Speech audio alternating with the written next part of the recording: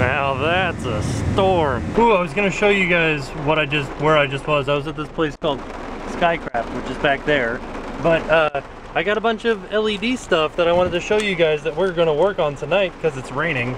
Yeah. This, my friend, is a, what is that, 24 pack of infrared LEDs that I'm going to hook up to a 9-volt battery. I got 2 of these for Halloween Horror Nights. Then I got 18 plain old infrared, look at how old my hands look, infrared LEDs that I'm going to try to replace the LEDs in a little LED flashlight type thing that I got. So this is the light that I want to take the LEDs out of and hopefully replace with infrared ones, which I'll show you why. A regular remote control has an infrared at the top.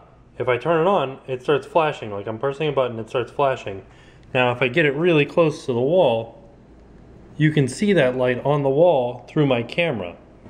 Most cameras, most digital cameras, you can do this with. I'm hoping that when I replace the LEDs in this one here, it will be a lot brighter because there will be so many of them. You'll be able to see just like this, where it, come on, shines on the ground like that. Really good. I'm hoping. Check it out. Finally got my sunglasses back. What was I? Oh, I gotta run to Target real quick. Target and Publix real quick before we get started on the infrared stuff. Because I need batteries to run the 2 big infrared panels. So let's go do that real quick and then we'll come back and do this. It'll be fun. Oh, but I was like trying to find 9-volt batteries, but they were hidden. I couldn't find them. There they are. These first 2 are gonna be easy. I got these little 9-volt things and I could actually just like daisy chain them together like this, where I put my black here to this one and my red there to that one. But I figured they'd be brighter if they had their own individual power source. So that's what I'm going for. I'm just gonna run 2 batteries up to it, and if they're bright enough, we'll go get a box eventually and we'll put them in a little box, make a light that looks something like this, but with those, you know.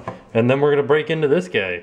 Yeah, boy. Hopefully I don't have to add any solder because this is the solder that I have, which is huge, and somebody left this on. This is one of my soldering irons from work. Somebody left it on and the tip is now burnt, so it doesn't hold solder anymore. I got one of them all soldered up. Moment of truth. I have to look at the camera lens to see if it actually worked because I can't tell. Oh, it does work. Look at that. Is it bright? It's not really that bright. I mean, it's fairly bright. Let's go look at it in a dark room. This is my dark room. This is in the closet. It's as pitch black as I get. That's not too bad. I mean, it's illuminating pretty good. Yeah, here it is right here. That's what's shining right now. Oh, and they are a little bit red. I can see a little bit of red coming out of them. So here's Jen's jewelry box. Let me get the other one hooked up and then we'll have 2 in here. And it'll be awesome. 2 times the infrared light. It's pretty good. It's not quite as good as I'd like for it to be, but it's not bad. I mean, I feel like I'm pointing them in the wrong direction anyways. I can't see which way they're facing. But now we can get a little bit further away from the jewelry box. Let me just try to get them a little bit closer together here. Yeah, it's pretty good. Right? What do you guys think? All that we need to do now is get a box for these 2 and a switch that switches it on and off so that they won't just stay on all the time. And we got ourselves a little light. It's pretty powerful too. I can't wait to try it with this one. Alright, we're back from a quick break. I ate some dinner real quick. Let's open this guy up and see what it looks like on the inside. And just so we can get an idea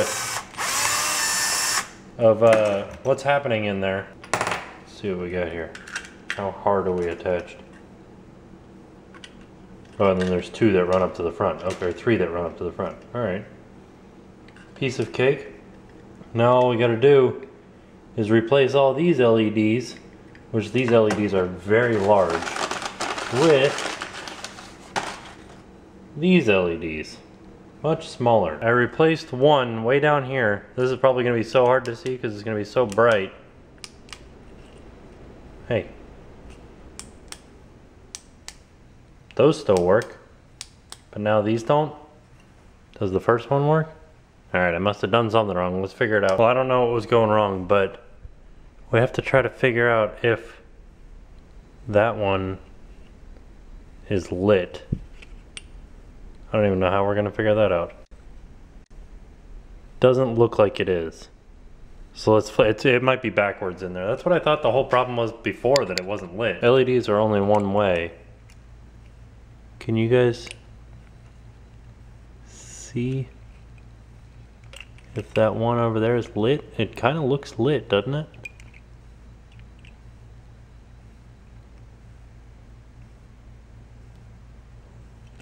I don't know, I gotta do more of them. I replaced an entire row of them, but now it won't turn on over there. Those work, nothing, and then nothing happens. This kit's pretty darn hot, which is a resistor, so I can imagine that maybe I'm just overloading this circuit, so it won't work. I don't know. Maybe it'll be a project for another day because I'm running out of daylight. I'm running out of time. Gotta go to bed. The good news is we have these, and these things were pretty darn cheap. I think they were $2.50 a piece. So they're already done up. I could go and get like, I don't know, like 5 of them total and put those in a little project box with maybe, I don't know, a couple of batteries, or maybe 1 or 2 batteries. We'll see. We'll see. I have to get really close because when I start filming,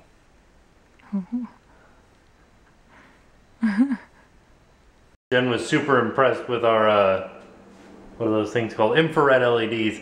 I like the packet better. I have a friend at work that's really good with LEDs, so I'm taking the infrared, the yellow thing that we were working on, to him.